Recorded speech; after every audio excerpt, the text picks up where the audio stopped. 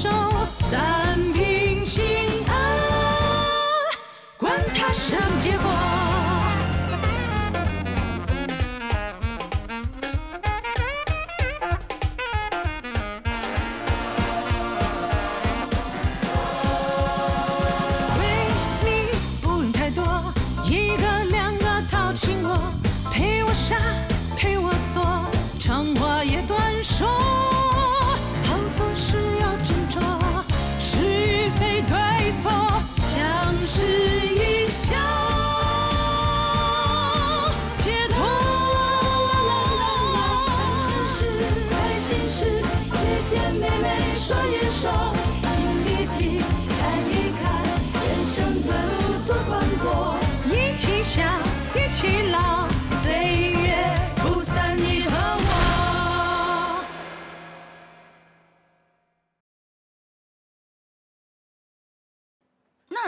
那你回家来帮我找找，我现在买东西付款呢要。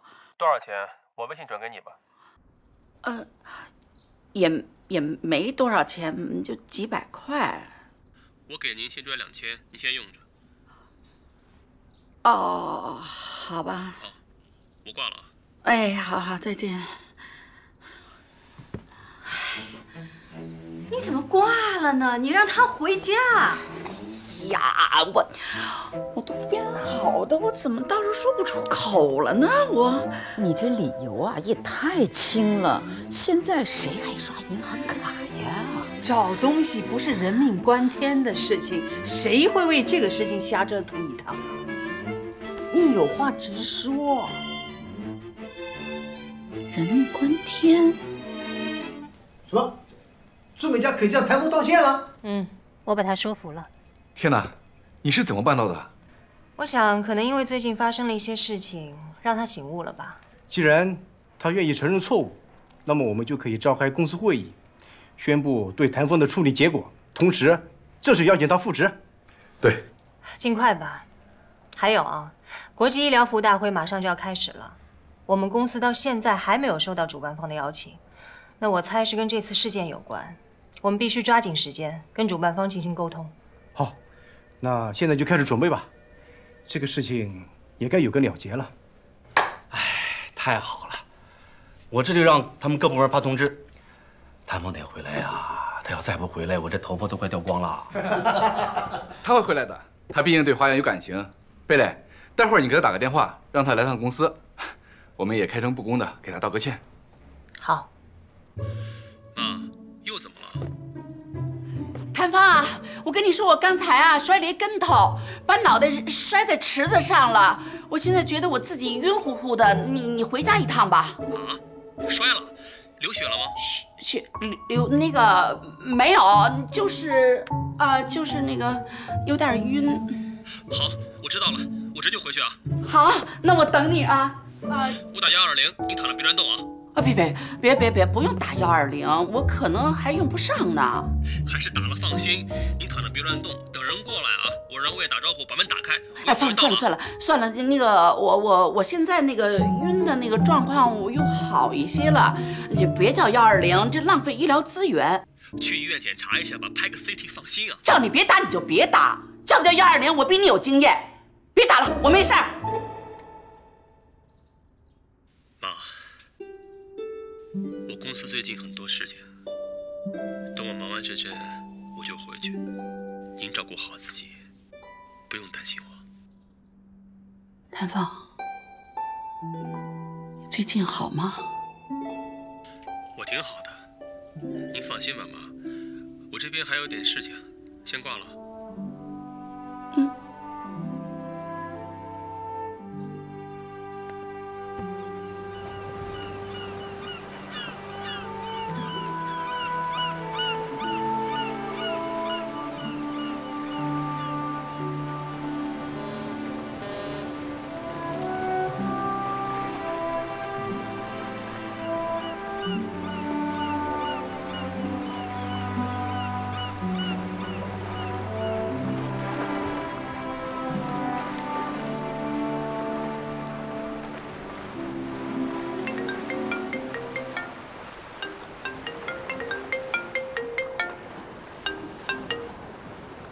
哎，我觉得你应该给大家一次机会，也是给自己一次机会。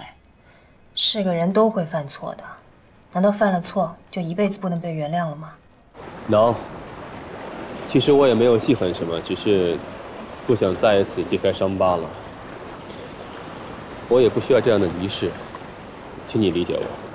好吧，但我还是觉得，你能原谅别人的不完美，也等于是给自己一次机会。难道你要让自己一辈子囚禁在仇恨里吗？我知道，谢谢你，贝蕾。但请你尊重我的决定。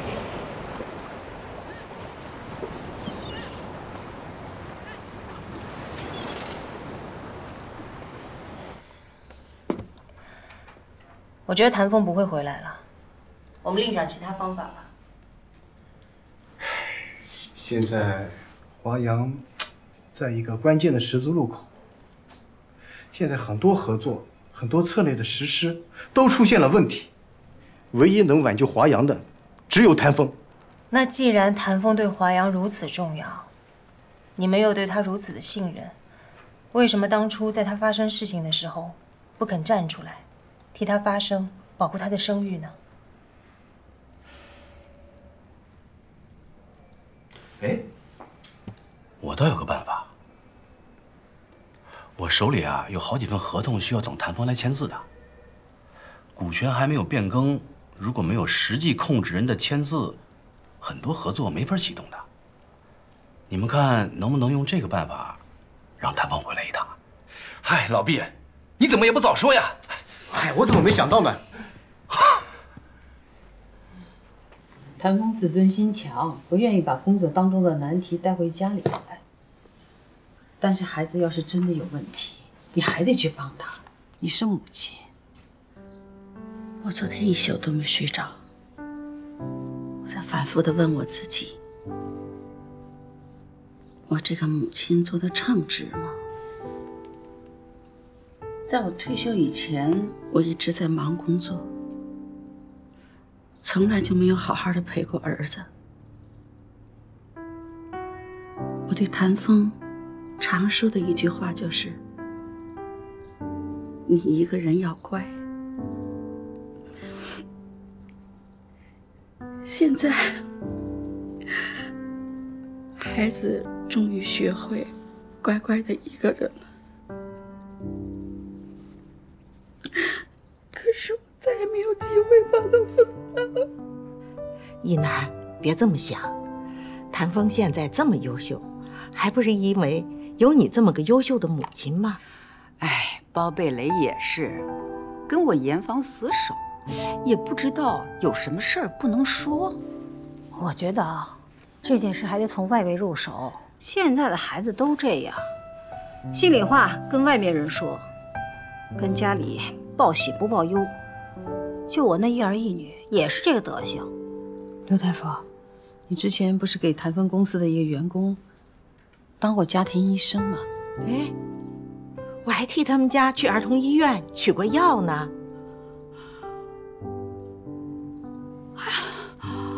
对呀，露露啊，哎，把这个药带上啊。你说你到香港人生地不熟的，万一生病了怎么办？身边有这些药啊，感冒了别扛着，赶紧吃药吧。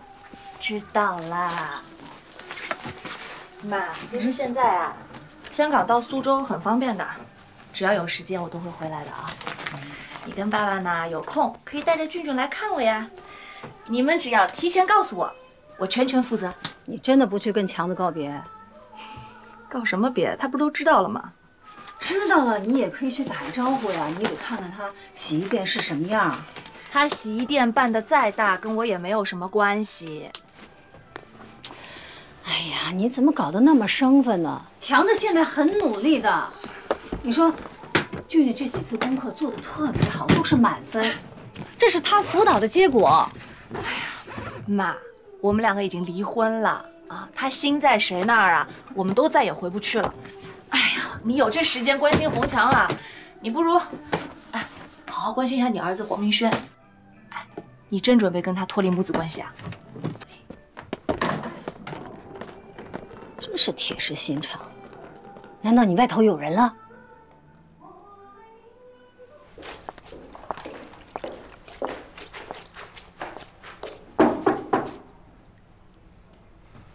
哎，贝蕾，哎，你来怎么没先打个电话呀？我给您打了不下10通电话了，您就一直没接。哦。哎呀呀，我这儿看论文，这手机啊打静音了。魏叔叔说您最近回来帮教研组评论文，我一猜您就住这儿。啊，是啊，最近这系里边人手不够，我来帮忙呢，要了间宿舍，清静。你请坐，喝茶。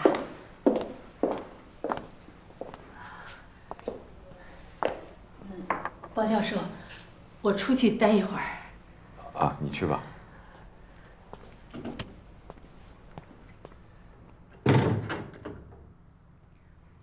这个是徐阿姨老家的那个新茶，你尝尝，挺不错的。不用了，我不习惯。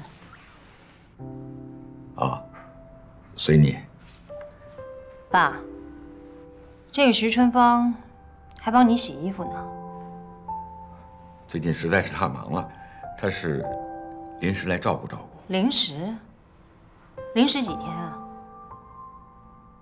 忙完这阵子吧。那您在学校帮忙，怎么也不知道跟妈说清楚呢？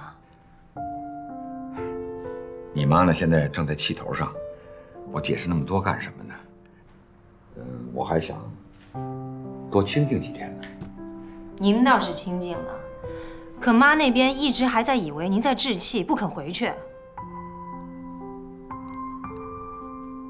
贝蕾啊，你该忙呢就忙你的，我和你妈妈的事情，我们自己会解决，你就不用插手了。我不是想插手，我只是觉得这件事情闹到现在这么长时间，真的够了。人都说了，冷战是最伤感情的，你也不能一直把妈就晾在那边啊。你妈妈不是过得挺好的吗？天天的和老闺蜜们花红柳绿的，我过得也挺好的呀，可以安安静静的搞学问了，也不用每天有人在你耳边叨叨。我挺喜欢这种简简单单的。您就一点儿也不想他？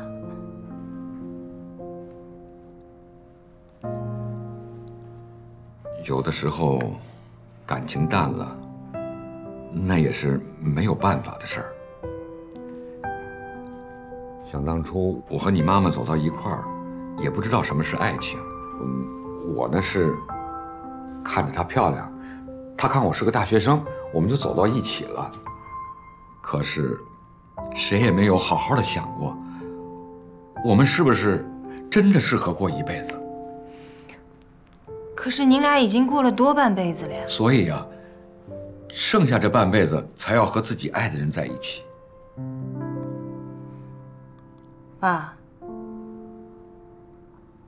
如果您跟我妈没有真正爱过，那为什么要生下我？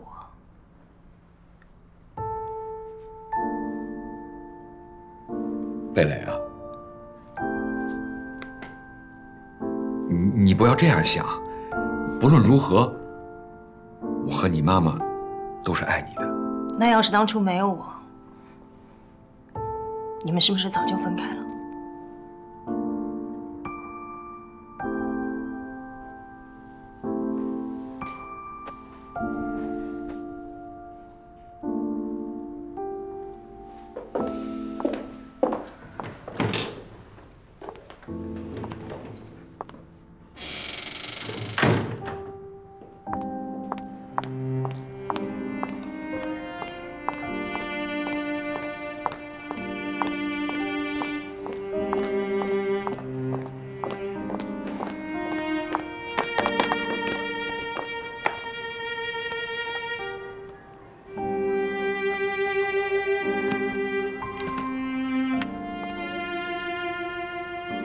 小宋在洗澡，赶快把布画锁了。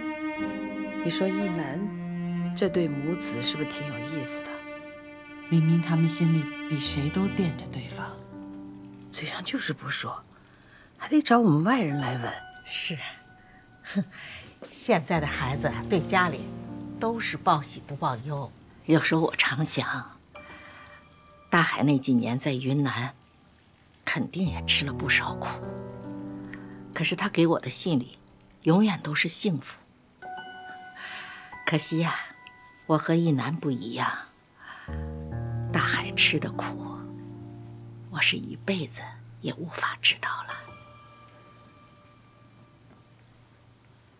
你说，我们怎么去帮帮一南呢？你呀，自己承受那么多，还总想着帮别人，你能不能稍微对自己好一点呢？我有你们陪伴，我已经很知足了。你想想，医院里的那些重病人，他们到最后只能在一张病床上承受那么多的痛苦，我跟他们比，我感到很幸福。我现在最开心的事情，就是每一天，我一睁开眼睛，我就能看到你们，我看到你们都好好的，看到你们好好的在享受生活，看到你们好好的在爱你们身边的人。我相信，将来到了那一天，我们也能好好的面对离别。艾琳，你现在过得幸福就好，以后的事现在不提，你好好休息，我去收拾收拾。谢谢你，你能不能别这么客气啊？因为你为我承受的太多了，我只能说一声对不起，谢谢你。艾琳，我要是连这都不能帮你分担，可就没脸跟你做朋友了。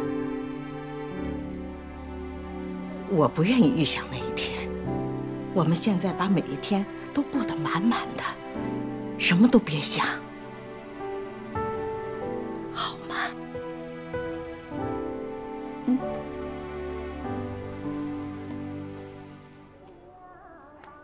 我换台了。这可是你最爱看的《红楼梦》啊！哦，大点声。露馅了吧？你什么意思啊？什么意思呀？你心里那点小九九，你以为我不知道啊？赵一红，你要实在放不下，我们俩就别过了啊！好啊。果然说出口了。行，我承认，我心里有他。你满意了吧？你去哪儿啊？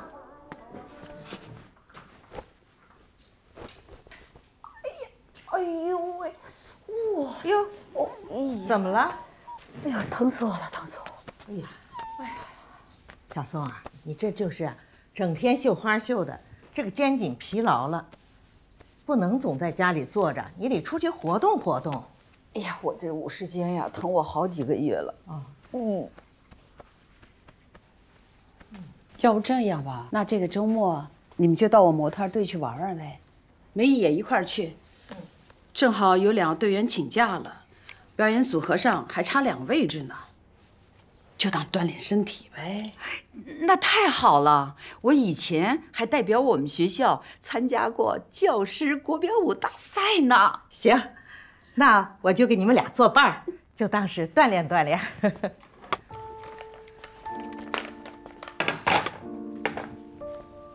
小宋，你这头发，你以后真的不能在家里做，你就到店里去做嘛。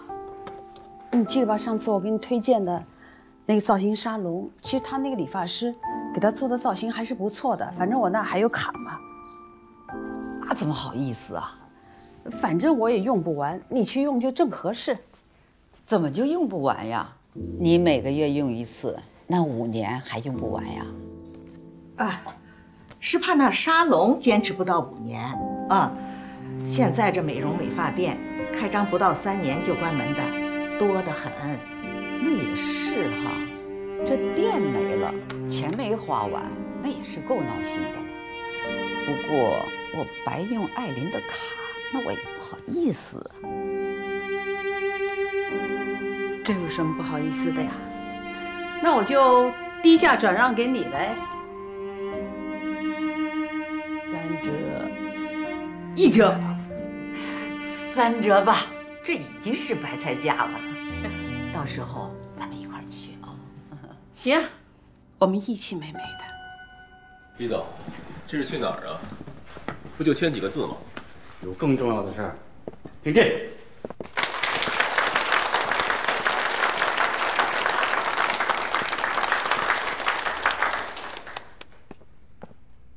你们这是？谭总，很抱歉通过这样的方式让你过来，因为我们希望公开宣布这次事情的调查结果，希望在全体员工面前为你证明。是的，这段时间公司通过调取监控、收集佐证等方式进行了调查，最终都没有找到有力证据。而孙美嘉本人也承认了，所有关于性侵的控诉都是捏造。公司正式宣布结束对谭峰的停职调查，并诚恳地邀请你复职。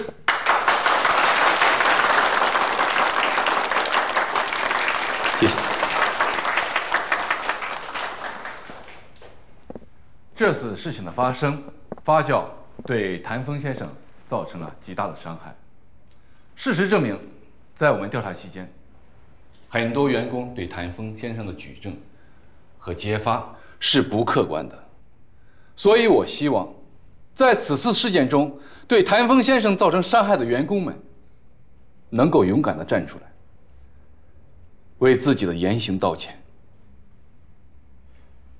我看还是不必为难诸位了。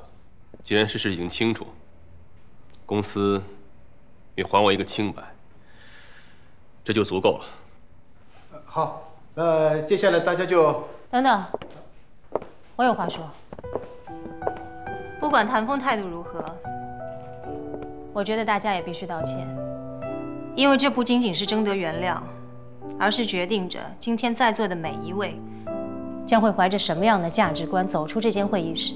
我还记得，时隔不远的那个下午，同样在这间会议室，在座的很多人为了一桩纯属捏造的事件做了伪证。当然，这其中夹杂着个人情绪、从众心态、明哲保身，以及一些不可告人的阴暗目的。唯独没了良心。你们每一个人在另一个无辜的人遭受到侮辱、损害的时候，选择站到了他的对面，做了水军的帮凶。而更讽刺的是，我们华阳医疗的宗旨是用良心做产品。王总监，就事论事，别扯到公司上来。我们是一家医疗企业，良心是我们的立身之本。今天我们会为了个人的利益出卖自己的良心，明天同样有可能会为了商业利益出卖掉公司的立身之本。而且我们还能告诉自己，出卖良心是不用道歉的。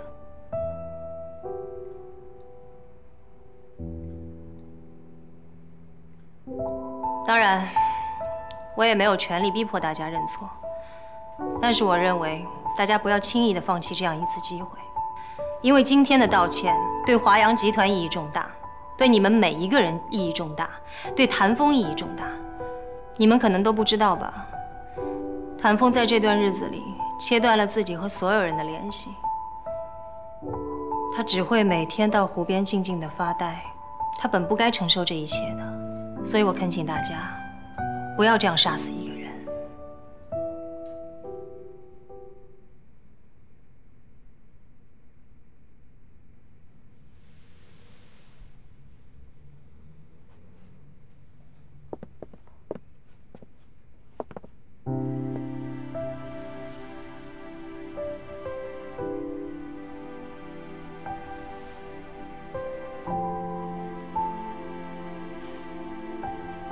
谭总，我向您道歉，我不奢求得到您的原谅，我只是想说，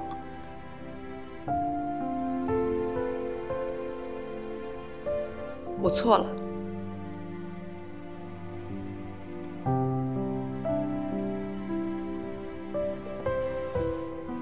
谭总，我也向您道歉。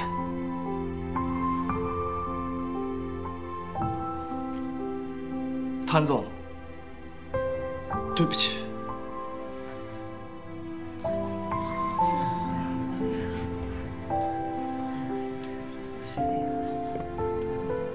谭总，对不起。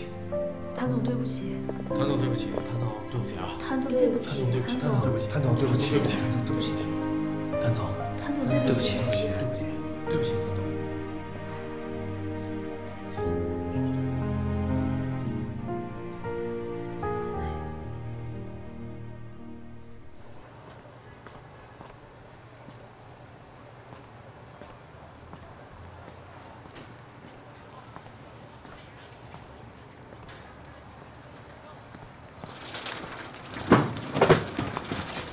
看好了标签再送，很多运动服、牛仔服啊，长得都一样，千万别送错了。放心，错不了，我走了。慢点儿。冯强。哎，爸。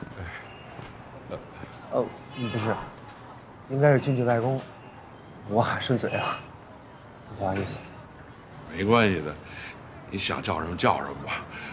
我去买东西，顺道来看看你啊。那您进来坐坐。哎，爸，我这太多了，不好意思。没关系。爸，您坐这儿，坐这儿。对，好。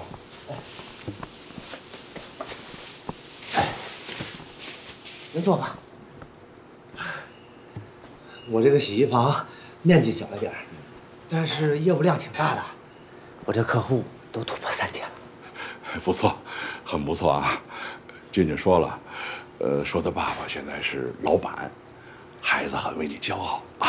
什么老板不老板的，那都是哄他玩的。我现在哪敢做什么老板梦啊？这就是自己的一个小营生罢了。哎爸，婉露现在比我强多了，她在大公司马上都能当大领导了呀。哦，婉露今天天没亮就去机场了，说是去香港培训，他跟你说了吗？他没跟我说，俊俊说的。公司送他去培训，那就是打算要重用他。婉露勤勤恳恳的这么多年了，也该等到事业的春天了。我挺替他高兴的。啊，对，爸，您等我一下啊。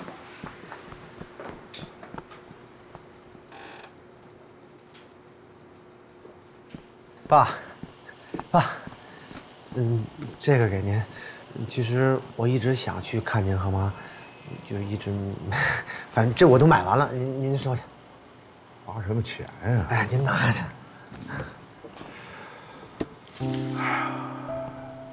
冯强，哎，虽然现在你和婉露不在一起了，可婉露妈妈和我对你现在的变化感到非常高兴啊。这个可能这么多年也习惯了，总觉得大家还是一家人。你对俊俊的付出，我们都看在眼里了，啊！我想以后你无论有什么新的选择，无论和谁组成新的家庭，我们都会一直看着你，祝福你。爸，这个照片您看见了？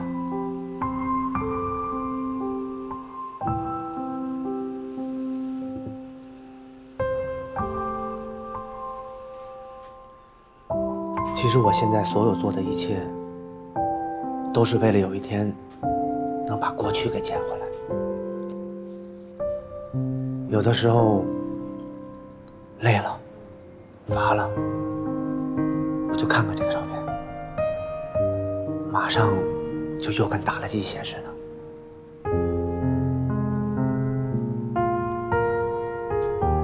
爸，我没有新的选择。也不会跟任何人组成新的家庭，请您相信我。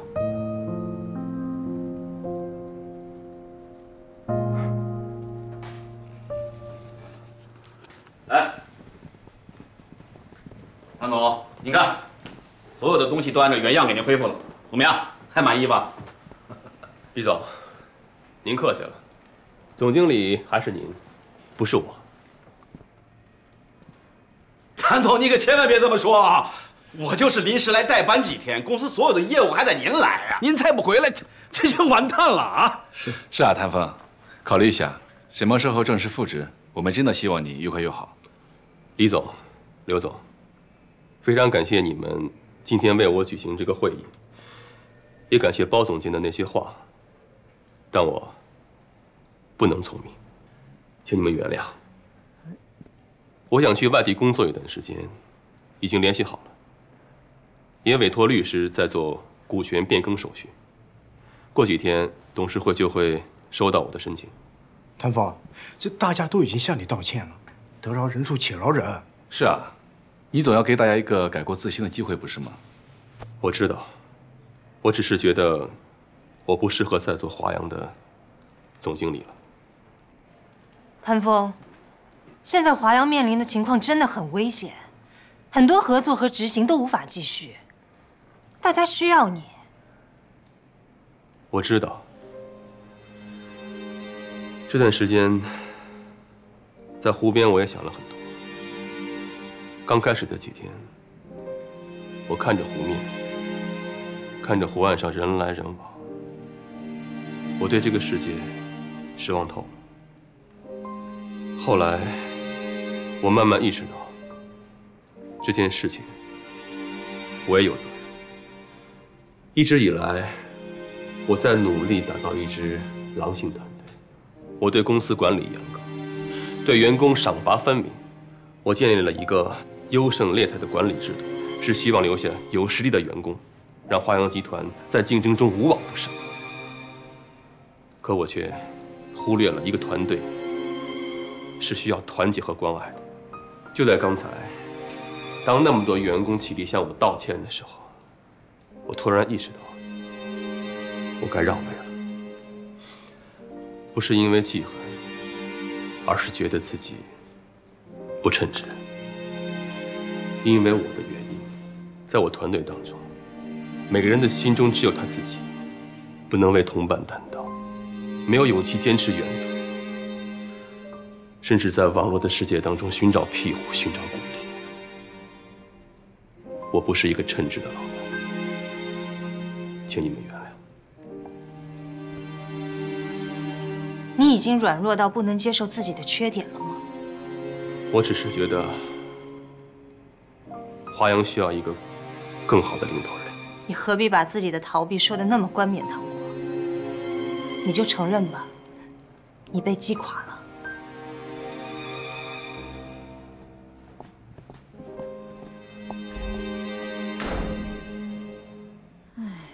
黄明轩走了，黄婉露也走了，现在连老黄也走了，我们这个家呀，就这么散了。这老黄突然发这么大的脾气，那不应该呀。他平时挺听你话的呀。他典型的阳奉阴违。你表面上看他啊是个妻管严，其实啊他就在哄着我玩呢。他们金牛座 A 型血的男人，都这个德行。我跟你们讲星座，只不过是让你们换一个思路去分析人。至于感情问题，哎，你自己去了解，别动不动的就往那星座上套啊。我也觉得老黄人挺不错的。你有没有问问他最近是不是遇到什么事情了，心情不好？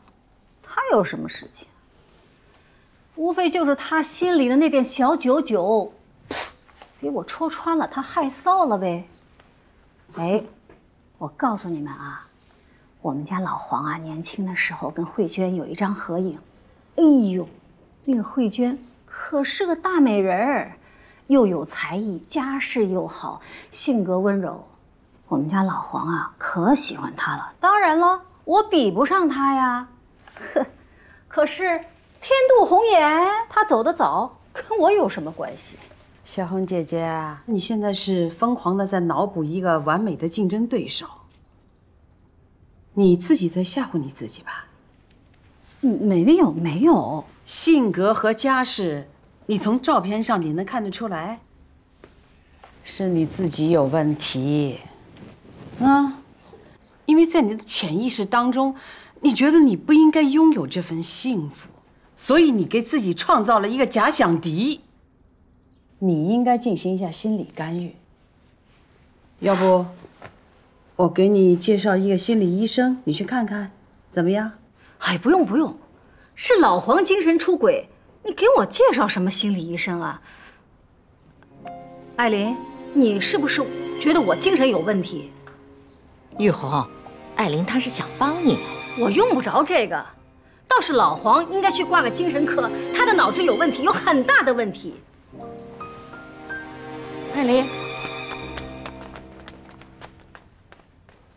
我刚才是不是说错话了呀？可不是嘛，人艾琳好心帮你，你看你干嘛说话那么冲啊？去道歉去。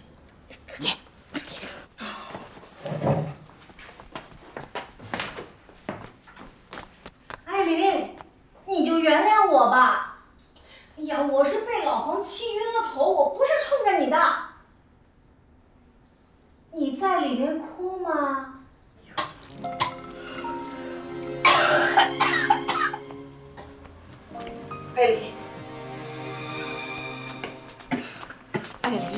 艾琳，要不我们马上去医院吧？你这次咳得太多了。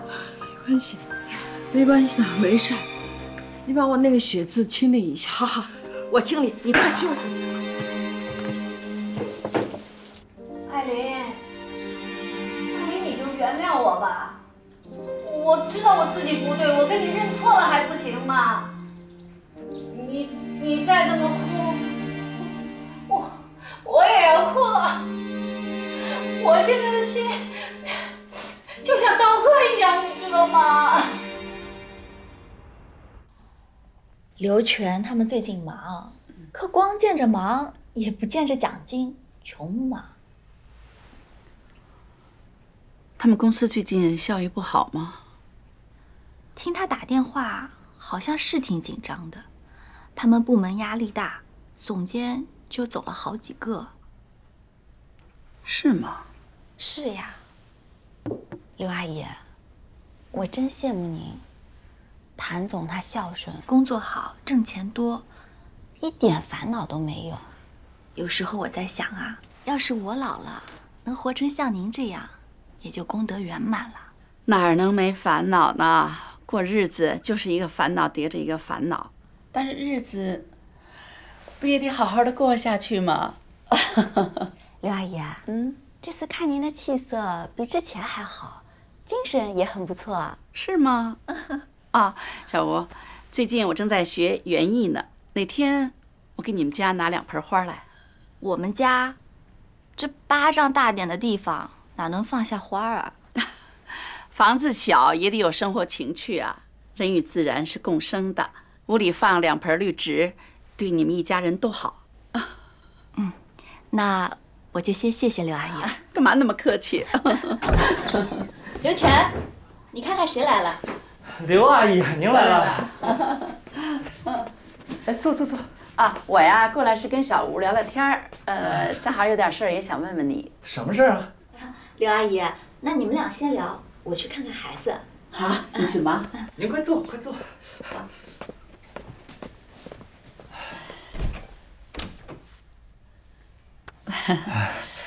刘钱儿啊，最近你们公司的情况怎么样啊？公司还行吧。啊，刚才我听小吴说，你们公司的总监换了好几个了。可能最近压力太大了。哎呀，刘全儿，咱们也别绕弯子了。我已经知道谭峰离开公司了，我只是觉得他最近变化特别大，变得我都不认识了。我就想问问你啊，你知道不知道他现在忙什么呢？而且之前发生了什么事儿了？刘阿姨，